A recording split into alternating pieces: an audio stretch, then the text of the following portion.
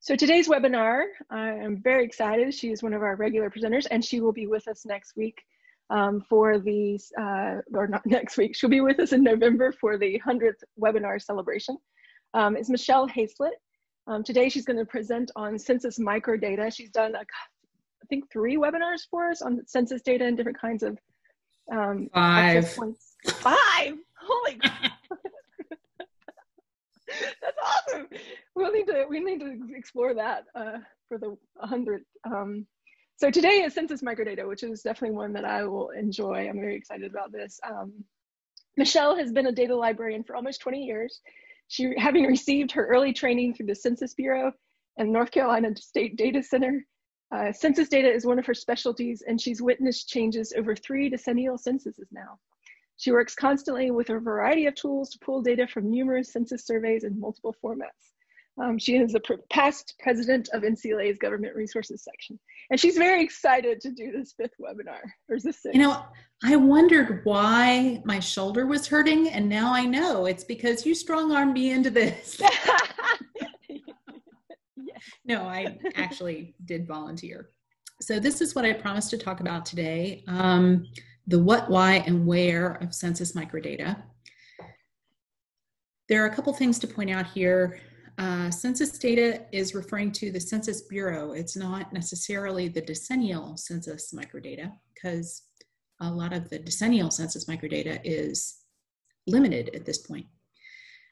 So there's more than just decennial census data. And I'm going to spend a fair amount of time on the what and the why, and description about the where. I'm not going to try to accomplish getting you out of this session knowing exactly how to use the microdata tools. First of all, I'm not a statistician, and there is a lot of statistics that's involved when you start dealing with the microdata. So don't expect that I'm going to make you an expert in 1 short hour.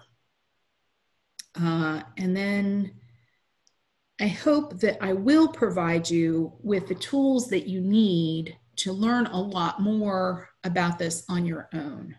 So there are a lot of resources slides at the end of this presentation that I'm not even going to cover in the presentation. I'm just going to tell you that they're there. So later you can go download the slides themselves, and you will have links to all of those resources. All right. So starting off, what are microdata? So they're individual responses. When you go to data.census.gov, what you're accessing there are tables that the Census Bureau has pre-made for the public from the microdata.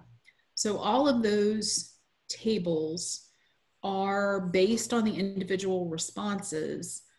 But if you're looking at the individual responses directly, then you have a lot more flexibility in terms of being able to look at greater detail.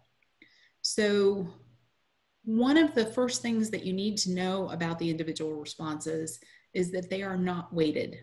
Now, I will probably reiterate this several times during the presentation. I am not a statistician, so I really can't explain in detail what the weights exactly are. But there are a good number of resources in the resource slides that will help you understand that concept better. Suffice it for now to say the microdata must be weighted for you to use them properly. And in most cases, you cannot analyze the microdata without either a special online interface or statistical software. So the Census Bureau has a tool that allows you to create tables, but if you really need to analyze the microdata, you're going to have to use either one of the online interfaces or statistical software to do that analysis. So why would you use the microdata? Well, basically, you can get a lot more detail. That can be detailed by topic, because Individual variables have a lot more choices within the public use microdata than in the aggregated data. So for instance, you can get Native American population by the individual tribe.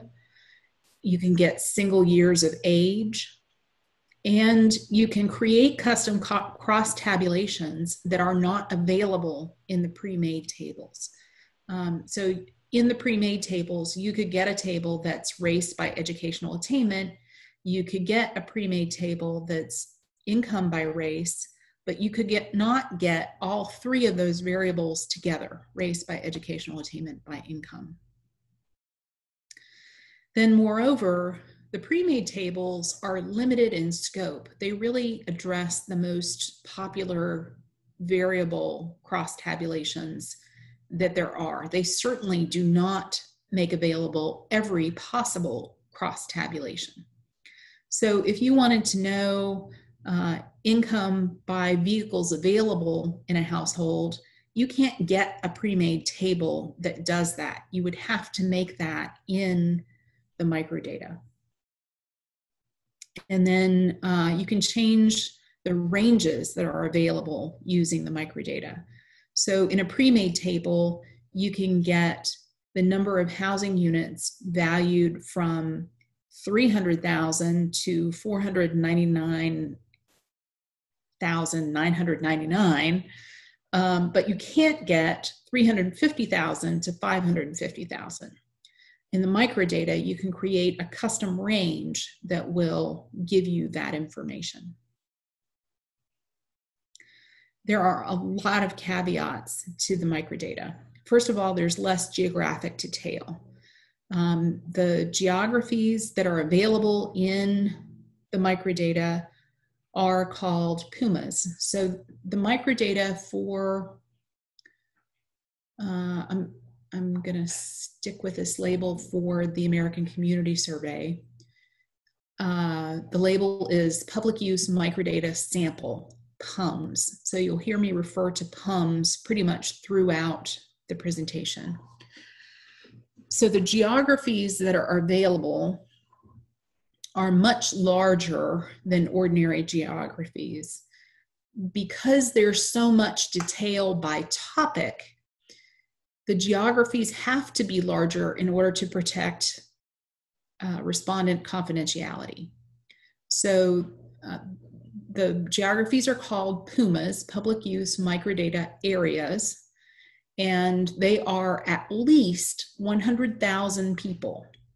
There is a larger geography called a super PUMA that is at least 500,000 people.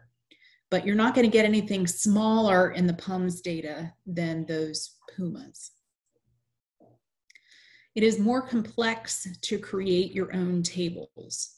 There is a lot that you have to know about the data itself to understand what's possible within the microdata. So if you dive into using microdata, you're going to find yourself reading the technical documentation a lot.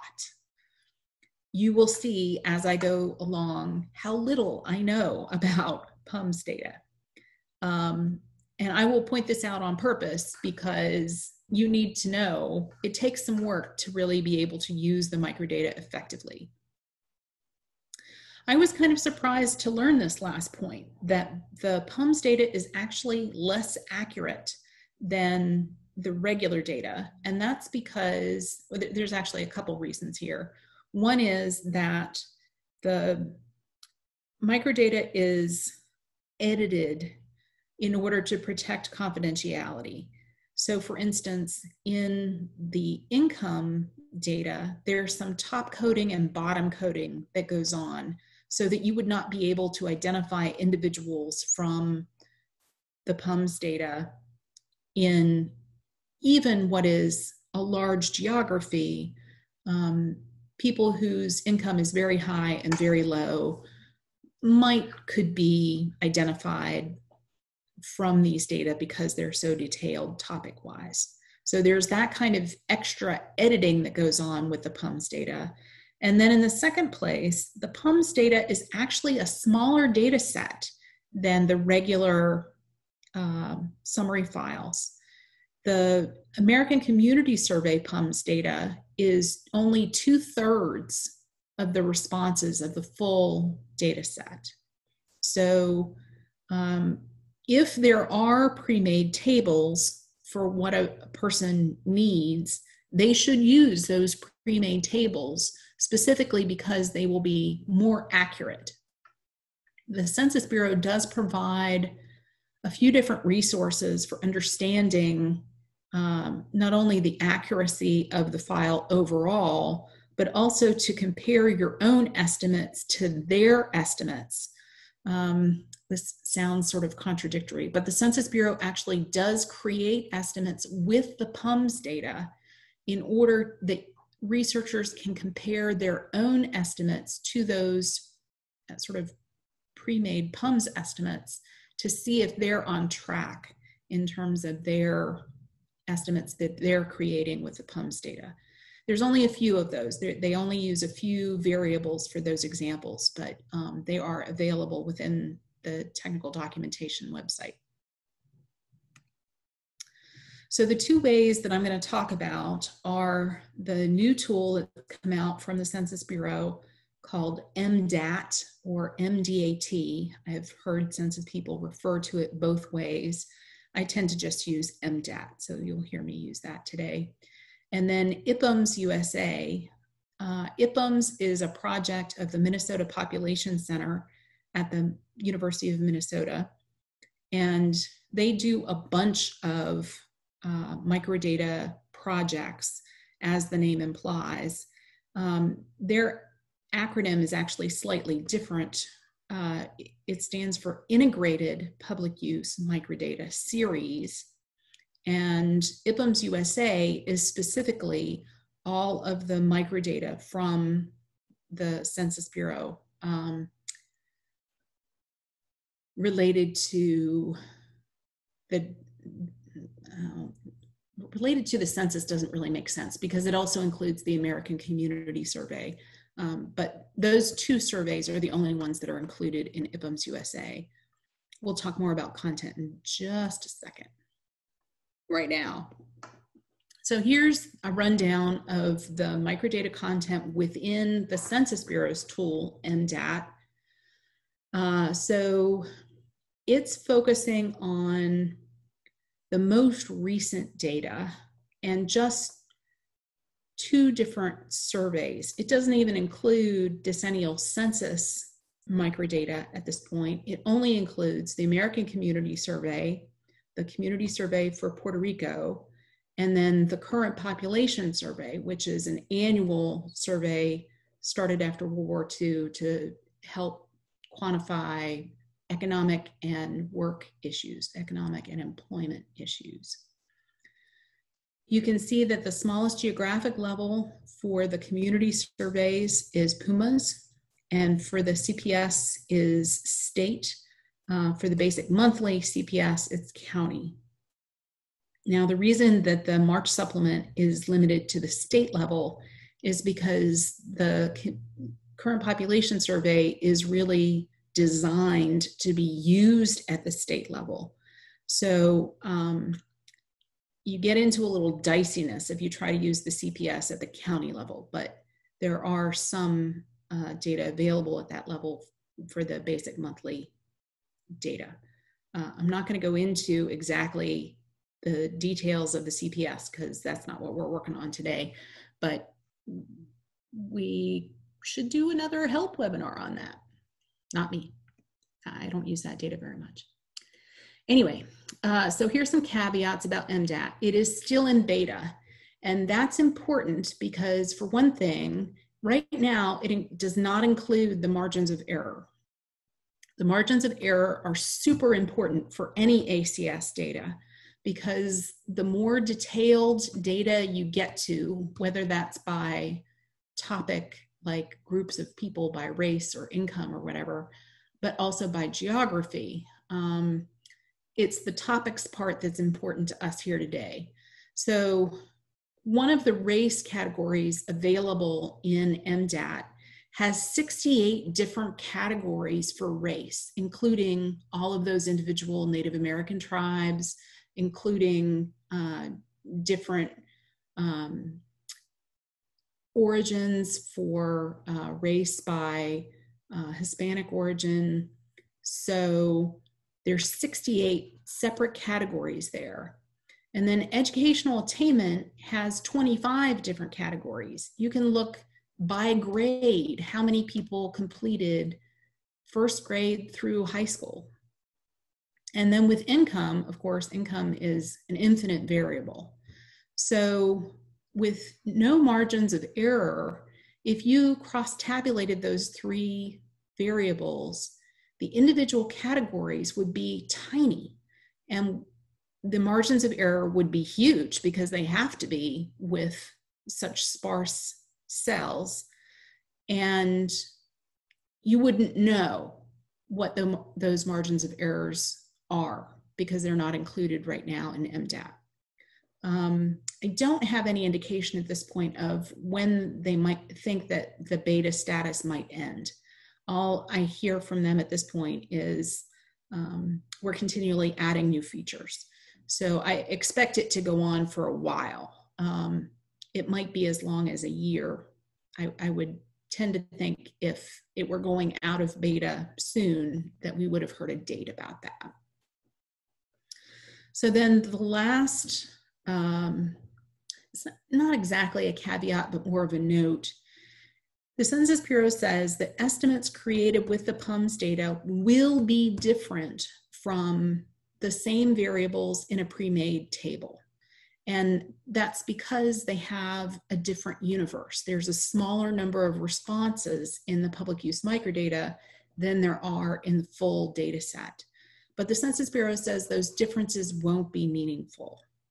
And I think I mentioned before that the Census Bureau has calculated some estimates with the IPUMS data so that researchers can compare their own estimates with those. So that's linked in the resources slides. All right, so IPUMS, and I will say I've worked with some folks at the Minnesota Population Center who work on this project, and they say that's how they pronounce it, is not with a long I, but the short I, IPUMS. I don't know why. Anyway, there's a lot more data here. So for the ACS, they're not just going back to the start of the official ACS data in 2005, they're including all of the test data back to 2000. And they include the 3-year data, which were only available from, what would that be, 2005, 6, 7, from 2007 up until 2013. That's the range of when the Census Bureau was producing the 3-year data. Yeah, I'm not sure if they have test data before 2007, but they might. CPS goes back to 1962. So there's a lot more data here. Notice that it goes down to the county level for the March supplement data. Now, that's misleading. Again, the current population survey is designed to be used at the state level. So going to the county level is dicey to begin with. And then because this is IPUMS data, they are, I guess redacting is a word, suppressed is a better word. They're suppressing a lot of those county level data to protect confidentiality. And I emailed the IPUMS project to find this out. It's a rate of actually 55%. There are only 55% of counties in the March supplement data. So it's not a reliable thing. You won't be able to get data for all counties, even though it goes back so far. All right, so the caveats for IPUMS. First of all, you're downloading the microdata records. When you're using MDAT in the data.census.gov interface, you're actually going to get an aggregated table at the end. They're not going to force you to download the microdata records. But IPUMS does force you to download the microdata records. Now think about this. I live in a small town. I don't know actually how many people live in my town, but it's at least 10,000. So right there, 10,000 records for my little town. The PUMA for my area is actually my entire county. And the county includes at least one other, not big city, but a city. So there are tens of thousands of people in that one PUMA.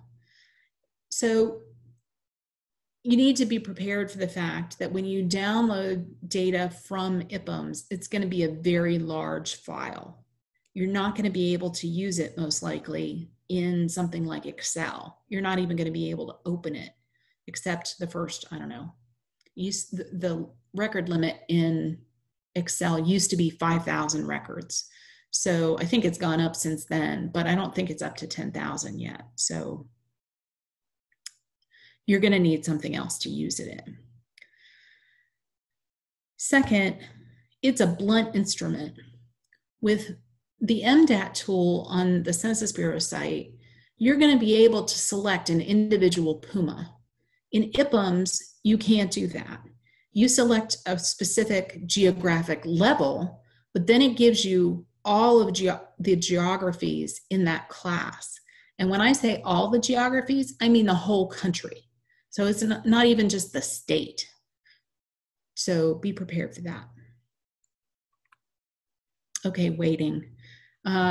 This needs to be addressed. I am really not qualified to explain it in detail. Basically, when you're using census data, there's two main weights: household weight versus person weight. When you're using the mdat tool, it automatically applies what it thinks is the appropriate weight. So if you have selected all household variables, it's going to automatically apply the household weight. If you have selected all person variables, then it's going to automatically apply the person weight. But depending on what you're doing, you might actually pull some household variables and some person variables, and you want the household variables to be weighted like people. So then it gets a little more complicated. You can change the weighting in mdat, but you have to know that you need to do that, and you have to know which one to apply. So again, I can't really explain that, but there are a lot of resources linked in the resource slides, as I've said before, that will help you get to information about how to understand that. Now, IPUMS takes a hands-off approach. They don't try to apply an appropriate weight. They just give you both the household and the person weight, and you get to decide. But again, you need to know that you need to do that, and you need to know which one's appropriate to use in your particular situation. All right. Okay, so these are the steps in the mdat tool to produce an aggregated table. You select the data set and vintage when you start, then you select your variables, then your geographies, then you can view your data cart and see what you have and decide if you need anything else, if you need to make changes. Then you go to the table layout stage where you decide which variables you want to appear in the columns versus the rows. You actually construct the table so that it looks the way you want it to. And then after that, you can view the table if you want to. You can just download the table into whatever format you particularly need. To compare to IPUMS USA, I will say here, IPUMS USA has an online analysis interface. I am not going to try to demonstrate that for you because I don't know how to use it very well. But I will show you how to create an extract, which would just download the data for you. So this is a very parallel system to the mdat steps. First, you select what they call samples, which involves the particular survey that you need and the particular years that you need. Then in the variables area, you select your variables. You also select your geographic levels, but you have to know that they're there. They're listed under household. You have a choice between household and person in that interface. And then again, you can view your cart to see what's there. And when you go to create your data extract, you have to log in. Probably should have actually put this into a slide earlier. I was going to mention it earlier and I forgot. Both MDAT and IPUMS are free to access. There is no cost to you regardless of who you are. If you have access to the internet, you can access these resources. The sort of catch with IPUMS is that you must register. IPUMS is pretty much, maybe not completely supported, but probably in majority supported by grant funding. And so one of the things that they have to do for their grants is provide their grant funders with a measure of their impact. And one of the ways they do that is by collecting statistics from this registration form. So you must submit a registration form. There's something hinky about their registration form. There's a field where they want you to describe your project, and there is a 50-word minimum for your description. So if you put in something like class project, it will not allow you to submit your registration form. I have had this tip directly from IPUMS staff. I don't know why they don't just change the form, but what they get all the time to get around this is you type class project and then you type nonsense characters and spaces until you reach the 50-word minimum. So that's one extra little caveat for IPUMS. But you can play around with the interface all you want until you get to the step of creating the data extract before it will prompt you to log in. I should also say, I believe that their registration forms have gotten to the point that they are pretty much automatic in granting access, but depending on how many they have in the queue, it might take a few hours or a day or so for your application to be approved. So I always tell people if they're going to be using the IPUMS tool, they should go ahead and register at the start in order to give time for that registration to be processed before they actually need to start downloading data. So the other thing about IPUMS is it's asynchronous. So when you're using the MDAT tool, you're using it live. And as soon as you finish creating your table, you can view your table and it will load the data and bam, you're done. With IPUMS, what you're doing is setting up a query for their data system. And so when you finish your query, you submit it, but then the system prioritizes it by how much it will use in the way of resources. So if you have an enormous query covering all possible geographies across the entire country for 50 different variables, it's going to take a long time for the system to process that query. I ran one this morning as a test with 2 very small variables for one geographic level, and it took less than half an hour for the system to process it. But you can't count on that if you're using, if you're pulling a lot of data at once. So once it finishes the query, IPUMS will email you with a link to download the data. And then you'll be able to download the files. Remember, they're very large, so they're going to be zipped.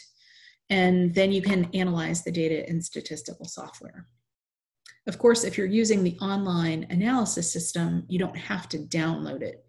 You can select your variables and the kind of statistical test you want to do and just analyze it right there in their interface. All right, So there are at least 3 instructional videos in the resources slides that give much more detail about, respectively, IPUMS USA, the mdat tool from the Census Bureau, and using the IPUMS online analysis tool. If you have users, or if you yourself want to get into using microdata, I strongly encourage you to watch those videos directly and then dig into the technical documentation. You're really going to need to do that to be able to use these tools. All right, we're up to the demos. It is 12:34, and I am going to try to exit my slides. Notice that my last slide there is the question slide. I encourage people to cite the data. All these tools offer example citations, and then we get into the resources slides. So I'm not going to revisit those, but I just want to remind you that they're there. Okay, now I'm going to move over. Oh, I haven't mentioned this yet, but this is another thing that's linked in the resources slides. Tiger Web mapping application is a tool from the Census Bureau that lets you look at geographies. So if you, I don't know how well you can see this. I'm probably not going to be able to zoom this very much. Maybe I can zoom in. Okay, so maybe now you can just barely see that I have selected the pumas to show up on this map. It hasn't actually loaded the boundaries. I'm not sure why that is. It should be showing up the puma boundaries in this blue outline, but having done this earlier, I just happen to know that Orange County is its own puma, and that's where I'm located. So that's what I'm using right now when we do these examples. That resource, again, Tiger Web mapping application, is linked in the resource slides so that you can easily look up different pumas that apply to a given geographic area. All right, so here we are in data.census.gov. If you scroll all the way to the bottom, all the way to the bottom, here's microdata. So you can click here to go into mdat, or you can just add mdat onto the end of your URL. You don't even have to put in the #. You can just use mdat and it will get you here. So here we're going to choose our data set. I'm going to use the 5-year PUMS data. I'm going to leave it with the most recent vintage. The 2019 data will be coming out at the end of the year. When I go to next, notice that this says search is not enabled in beta version. So this is another feature that's going to be activated sometime. We don't really know when. I'm going to select grandparents living with grandchildren, and I'm going to select veteran period of service. These two variables just happen to be on this opening page, but you can at least choose a general topic area if you know that you want to look at mortgage costs. You could switch to that area.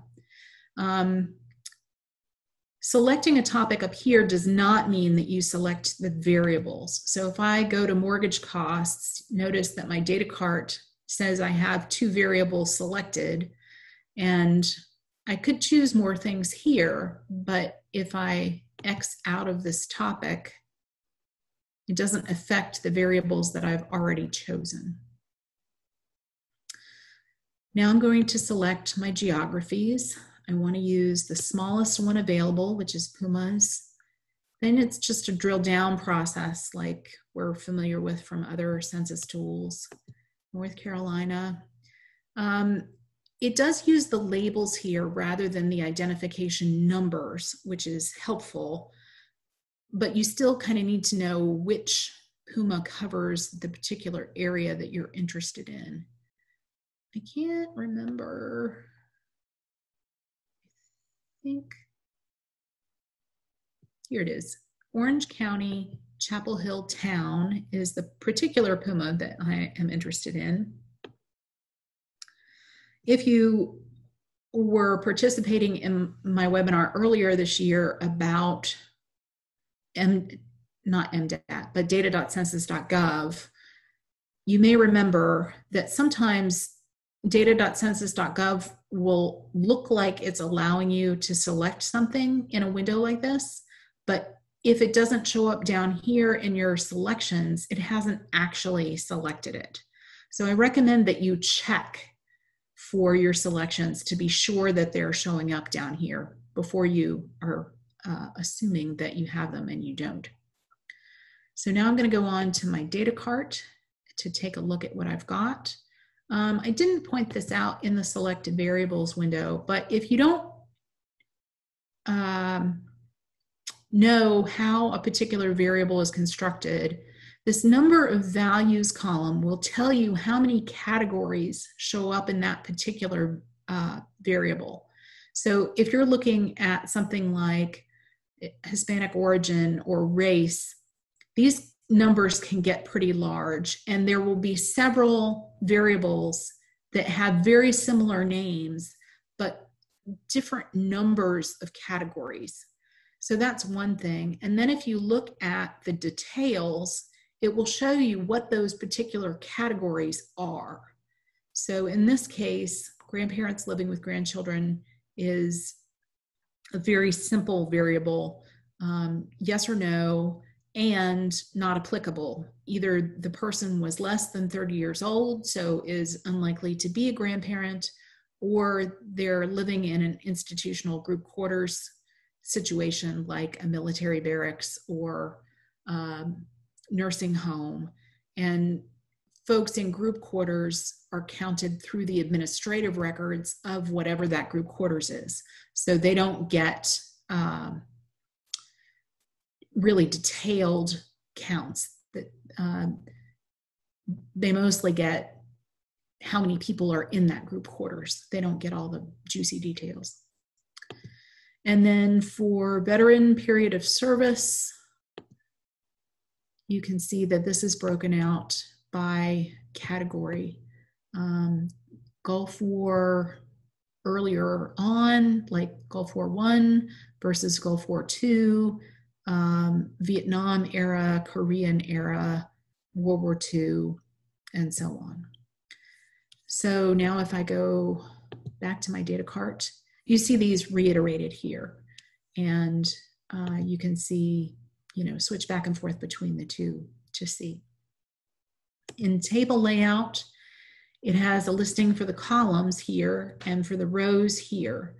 And notice that both of our variables have been plugged into the columns. That's not going to make for a very good table, right? So you're just going to click and drag one to the rows. That didn't work. Oop. There we go. So now I have veteran period of service in the columns, and the other one that I chose, grandparents living with children, in the rows. Actually, I don't like that very much. I'm going to try to swap them. Now I have them both not in table. That's not helpful. Veteran period of service I want in the rows, and grandparents living with children in the columns. So there's a variety of things that you can do here.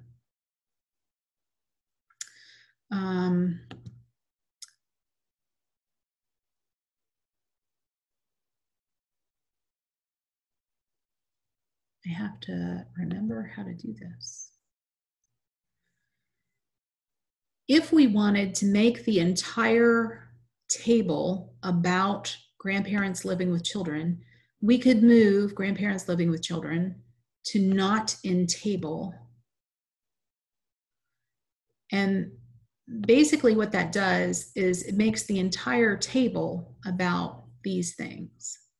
Now, we still have 3 of 3 responses in here, and this would be a better table if we took out the no, not living with grandchildren, and the not applicable. We would want the table just to be grandparents living with grandchildren, yes. So honestly, I am completely forgetting how to do that, but there is a way to do that. For the moment, I'm going to move it back up to columns. So just to let you know that you can move these variables all around however you need the table to be constructed. If I left both variables in the columns, it would just nest one within the other. And so you would get iterations of, say you had the veteran period of service first. For each period of service, there would be, are they living with grandparents? Yes. Are they living with grandparents? No. So you would still have all of the information there. It would just be organized differently. Now notice that at this point, we do have some values in here, but basically the question marks are because all you're looking at here is the shell of the table, how the table's constructed. You haven't actually loaded data here yet. I think it's showing you zeros because it's easy to show zeros. It doesn't require a lot of resources to load zeros. And it might make a difference as you're creating the table to know that there were so many cells that had zeros. But if you click on View Table, then it will load the actual values into this. And so you'll be able to see the actual values. And then at that point, here's your weighting. It's given it a person weight, which is appropriate for what I was interested in here. If you wanted to change the year that you were looking at, you could do that here. That's a really nice enhancement over the previous system, Data Ferret. If you remember Data Ferret, yeah, we shudder to remember Data Ferret. And you would be able to download the data here in a CSV file or a JSON file. If you were doing some coding, you might want that format. All right, now I'm going to switch to IPUMS very quickly to show you how this works. Notice that if you wanted to get to the current population survey, you would need to use a different interface in IPUMS versus IPUMS USA, which has the decennial census and the American Community Survey microdata. I'm going to use IPUMS USA for the demo. You always come to this interface when you enter it. Again, you don't actually have to log in until you submit your query, although you could go ahead and log in here. When you click on Get Data, you go into the extract interface. So remember I said that your first step is to select your samples here. And this is both the survey and the year. So all of the decennial data is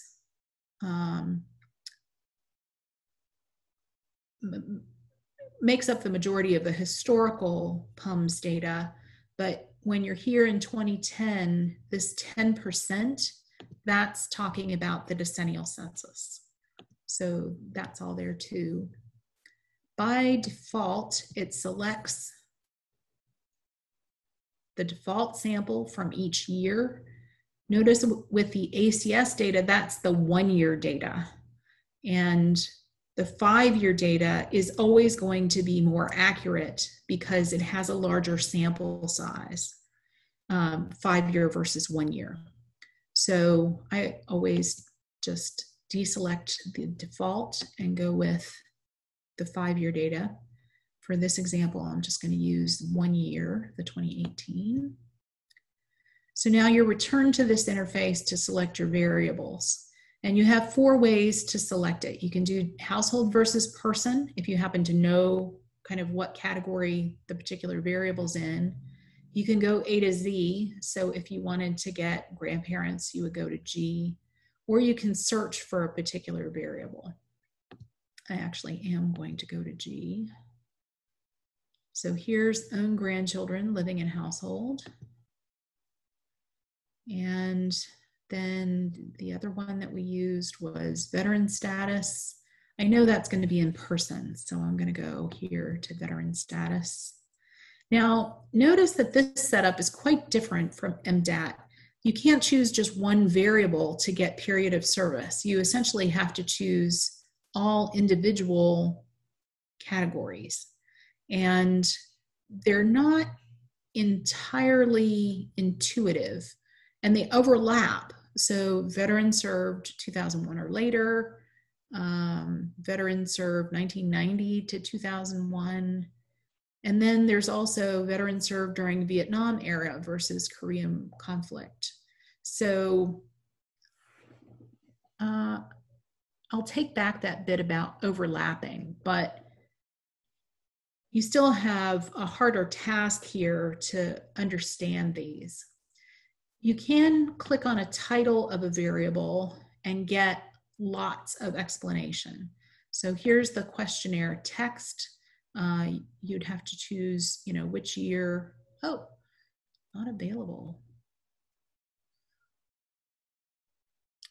Nevertheless, it'll tell you the universe. It'll tell you comparability across time. It'll give you a base description of what actually is included there. In this case, I'm going to go ahead and add this to the cart. And I'm going to go ahead and view my cart in the interest of time. So from here, you can see what you've selected. As I mentioned, here's the household weight, and down here is the person weight. These are all things that IPUMS includes as a matter of course. But then down at the bottom, you see veteran served 1990 to 2001 and own grandchildren living in household. So those are the ones that I personally selected. And now when I go to create my data extract, there's quite a few options here, more advanced options than what are available in MDAT. So I encourage you to explore those on your own. But I will put in a description here, because when you get to the extract listing, all the extracts that you've ever submitted, you can't clear those out. So they build up over time, and it's helpful to remember with the description what it was that you were doing with a particular extract. Then when I click Submit Extract, it will prompt me to log in.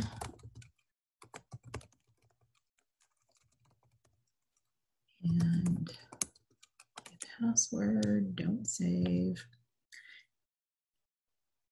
And now I go back to submit the actual extract. So this is my data page. If I went to my data from the header, you would always get to this page listing all of your previous queries. And this one that says download.dat is the query that I submitted earlier this morning that only took a half hour to be processed. And you can see that that one I had named Vet Grands, and now we're doing Grand Vet. You can, although you can't delete old queries, you can hide them if you want to. So I'm going to stop there. I know we have very little time left, but I'm happy to answer questions, and I can stick around for a while if you'd like to stay and ask questions. Thank you very much, Michelle. Yeah, these are definitely tools I use a lot, especially IPUMS. We've been using it quite a bit. See if you could put, if there are any questions, feel free to use the chat. There might have been a couple in here. I see Jeremy's note that Excel now allows about 1 million rows. So yeah, maybe you could open some of those in there. You could open it, but do you want to? Yeah, another question altogether. Yeah, I guess one of the things that we were wondering is I was wondering if you had resource recommendations beyond the things that are in IPUMS you mentioned some resource recommendations on your slides, but places that people could go to learn more. Yeah, so I will go ahead and share my presentation again, just to point out what's here. So these are resources from the Census Bureau that are helpful for the material that's in MDAT at this point. The step-by-step guide is just a PDF file of the different steps that you go through in MDAT. The YouTube walkthrough is super helpful and gives you important information.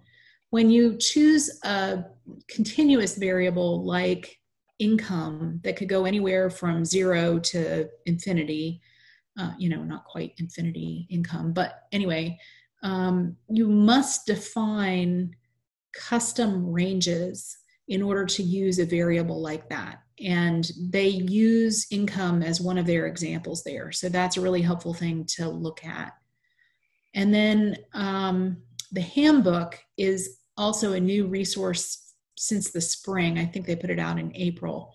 So much more detailed discussion of the accuracy of the data in the handbook. Then, as I said, technical documentation. As I was preparing for the webinar, there were a whole bunch of circumstances in which I found a variable that I thought I wanted to use. And then I was like, I really don't understand the categories for that variable. And I don't think I'm going to take the time to explore those variables in that detail. So just be aware that you will need to refer to the technical documentation, either for the microdata, the decennial and ACS PUMS, and the current population survey separately. I'm pretty sure this PUMS specifically links to the ACS PUMS and not the decennial PUMS. Then there are special resources for geography, both the Tiger Web Mapping app and the static reference maps. For IPUMS, there are these two resources for IPUMS broadly, whether you're dealing with IPUMS USA or CPS. You'll need to know how to create an account. And once you create an account for one IPUMS tool, it applies to all of their tools. So you won't have to repeat that. And then, although the blog explanation about weighting is super simplified, it does link to other resources that may be helpful. Mm-hmm. IPUMS USA specific helpful resources, and then CPS helpful resources separately. Great, thank you so much. Sure. Sorry, my cat is sitting on my keyboard, so the wonders of virtual life. Work from home. All right, well, thank you so much.